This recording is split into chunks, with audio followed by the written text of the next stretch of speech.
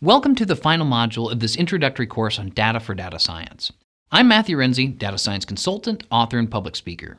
Now, let's wrap things up for this course so that we can get started on our next course and begin applying this knowledge in the real world.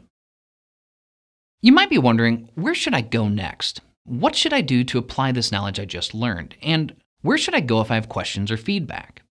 First, I recommend that you practice to reinforce the information that you've just learned. So please complete all of the quiz questions and practice exercises for this course before you move on.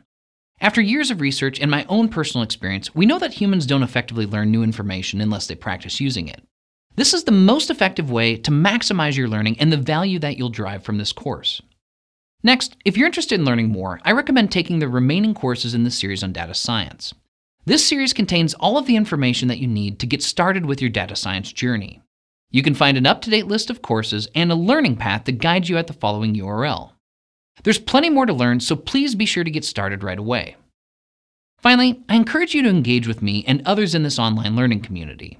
So please be sure to rate this course, ask questions in the discussion board, leave comments to let me know what you found valuable and what you think I could improve, and feel free to send me a message on social media if you'd like to provide me with feedback in public. All of my social media handles can be found on my website at the following URL.